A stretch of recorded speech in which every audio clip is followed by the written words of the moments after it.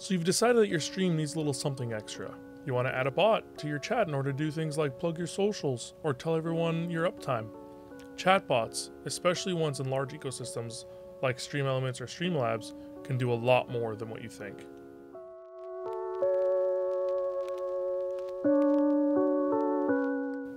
What's up everybody? I'm Dimitri and welcome to the Caddac Gaming channel. Today's video is going to be focused on getting your bot set up within StreamElements by adding modules and custom commands. I'll also show you a few custom commands that I use myself and that you can use if you find them useful. If you have any questions about today's video or about anything you'd like to talk about me about really, I stream Friday to Tuesday on Twitch, so feel free to hop in my chat and say hello. Link in the video description below. Let's hop right into it. StreamElements dashboard, you're going to go down to the little bot section here. We're going to start with modules. Modules are great because they're basically predefined things that your bot can do based on events that happen. So the chat alerts are really great for small streamers. You can have your bot automatically post messages in your chat for things like followers, tips, hosts, subscribers, cheers, raids, redemptions in your store, and also people that buy your merch from the store. So you can edit these as much as you'd like. It gives you some information. A message will be picked randomly if you add multiple, right? And they use the user as your argument or your variable. So when you edit them, make sure you click away before going to the next tab. So for example, if I go and add a bunch of these, click away so that you see the saved icon up here in the top right hand corner before you go to the next tab. And these ones are pretty straightforward. You can use more arguments. You can use currency and a few other things in there as well. Hosts and all kinds of things. It has a basically preset. What I would suggest you do is just add a little bit of your own flair. You can add some emotes in there. Just make sure you grab the text for the emote, right? So Twitch Unity and stuff like that. And you can set up multiple messages. You can have it set up for certain months and tons of stuff like that. Chat roulette allows players to play games. So roulette, bingo, duel, 8-ball, slot machine, and the emote combos are all basically ways for your chat to keep themselves entertained if they want to play things in chat. So the roulette, very straightforward. I basically didn't change any of these default settings, but I just turned it on. It's really fun. People enjoy it. It's basically like a way to like gamble your loyalty points, and a lot of my friends enjoy using it. So, you know, bingo is really fun as well. You can play bingo and you use emotes and all that kind of stuff. So that's a lot of fun. You need to guess basically which one of the emotes is going to be the bingo emote. Duel lets you face against another user for points and all that kind of stuff. 8-ball, you can customize all these responses and stuff, so you can really customize this one to be however you'd like it to be. It's pretty fun. And the slot machine, they can gamble their points away, and it does like an emote little slot machine, which is really fun. Combos rewards users for like using, like for multiple users to use the same emote in a row. So like that one's always fun. And then the live announcement's just nice. It just tells people when you go live. So if you ever disconnect and then reconnect or whatever, it just throws a little message in the chat. So that one's really great. So the modules, very nice to have. Like I said, I highly suggest setting up the chat alerts. It's the most useful, and they always end up adding new ones or modifying these other ones, so keep an eye on this section. Next, we'll go into user management. So user management just kind of gets you know, who's your mods, here are my VIPs. It tells you like who your regulars are, so they get different permissions in your chat based on certain commands and stuff, which we'll get into in a second. So for example, the 8-ball, the user level is everybody, right? You can make it so that it's just subscribers. You can make it so that it's only regulars, only VIPs, only moderators, only super moderators, and only the broadcaster, which would be yourself. So you can edit that level on all of these. So that's what the user management allows you to do. It automatically pulls whoever you have as a mod in Twitch as a mod here. So you don't have to worry about adding that yourself. It just pulls this list directly from Twitch, which is pretty great. So the default commands, pretty straightforward. There's not really much you have to do here unless you just want to turn some of them off. You can also edit like the cooldowns and stuff. So if you feel like people are spamming certain commands, you can change them up. Certain commands are automatically only allowed to be used by mods, and some of them are only able to be used by super mods. Super mods basically have more StreamElements permissions. So if you want someone to help you set up your StreamElements stuff and keep that clean, you can add a super mod, which is useful, but I do most of this myself. So the custom commands. So these, you can do a whole bunch of things. I highly suggest you do custom commands for your socials. You can do ones like tweets. You can do, I have one that's a sub count. So what you basically want to do here, if you want to create custom commands, is look at the variables section, kind of scroll your way through and see what kind of commands you can create with the custom commands and using these variables and what it'll spit out. So for example, I have my sub count one.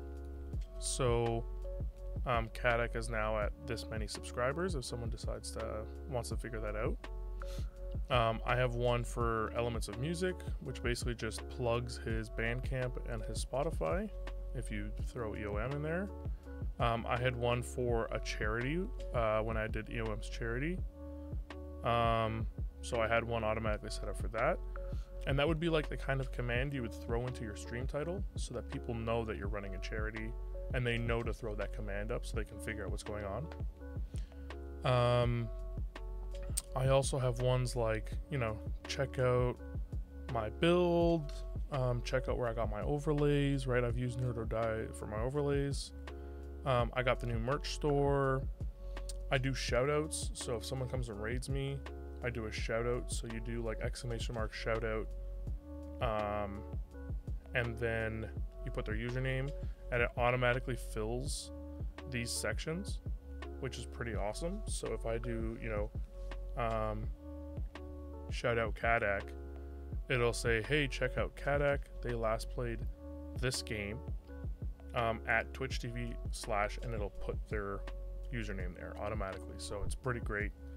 I'll copy a bunch of these and I'll paste them into the description so it makes it easier for you guys to add them to your own. Multi-stream is actually really cool. So I use multi-stream when I'm watching multiple streamers that are playing the same game, and I often play games with other streamers or other people that stream. So you can basically throw this up and it'll just tell people what to use to watch the streamers. I also have it set up so that I can actually put their name in there and it'll automatically add our names into the multi-stream link so that it just gives them the link exactly how they have to have it. I also do the DJ shoutouts because I have DJs that we listen to on like Tuesdays, Thursdays, and Fridays. Although I don't stream on Thursdays anymore. So I have this so that it's basically set up to shout out a very specific person with like a different text than the original shout out. I had a drop one for when Valorant had drops on. And then I had one for the food bank when we were raising money for the food bank. And then one for the store and all that kind of stuff. So commands really allow you to play around with as many as you like. I'll copy and paste as many ones as I think will be useful for multiple people to be using. And I'll put them in the description. And feel free to just play around with these and, enjoy yourself. Make some fun ones if you want. You get a lot of flexibility here. There's a lot of variables. And you can look up tons of commands that people use in StreamElements everywhere. So feel free to really play around with that as much as you'd like. And now we get to the spam filters. So most of my filters, I use them directly in Twitch. So I don't use any of the filters here. But if you've decided you want to like make it so that people can't put really long messages, people can't use a lot of symbols, this one's good if you find that people are using a lot of symbols to get around your banned words. You can throw on symbol protection. Really up to you. I like using the ones on Twitch more. It just gives me more control because it'll hold the messages first and then I can choose to approve or deny them that way. So I like using it that way. But you can use these as well.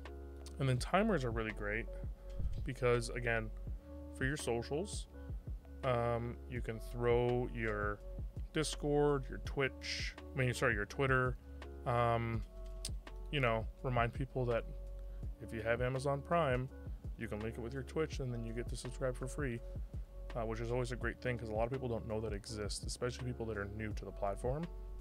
You know, a fun little message about becoming a sub and, you know, subscribing, you'll really help support the streamer and stuff like that. And you can set as many of these as you like. And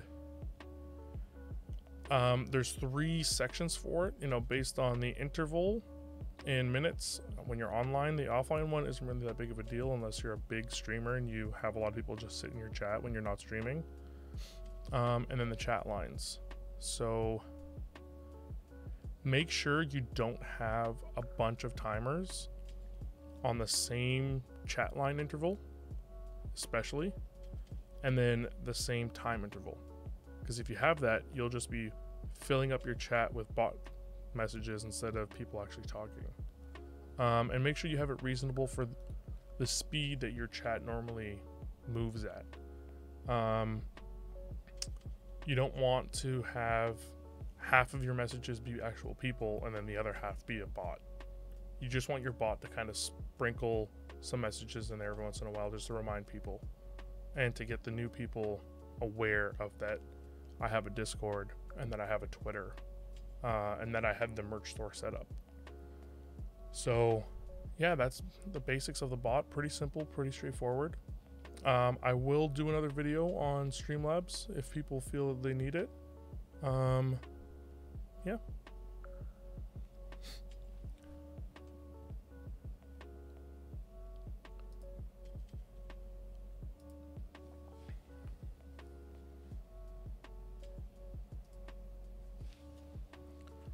So again, if you have any questions about today's video, feel free to leave a comment in the section below or check out my Discord. I got tons of people who stream all different types of content and people just that love helping out and chatting with new people. So feel free, link in the video description below for that one. And again, I stream on Twitch Tuesdays.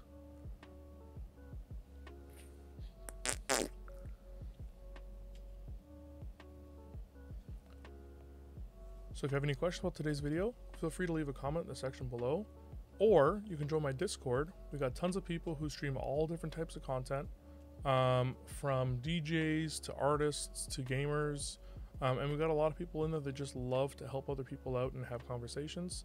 So I will leave a link in the description below for that. And again, I also stream on Twitch from Fridays until Tuesdays. Jump in the chat, say hello, ask any questions you'd like. I love interacting with my chat. So, you know, again, link in the video description below. And if you enjoyed this video, if you thought it was helpful, please like and subscribe, hit that notification bell. You know, it helps with the algorithm and all that fun stuff. And I'll see you guys next week. Thanks.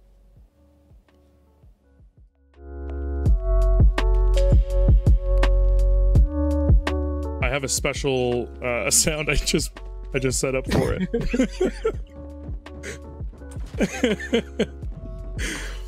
But 70. Oh shit! Hold on.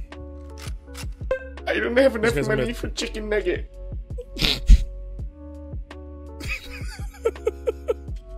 Did he do it? That's amazing. There's 3 mid, by the way.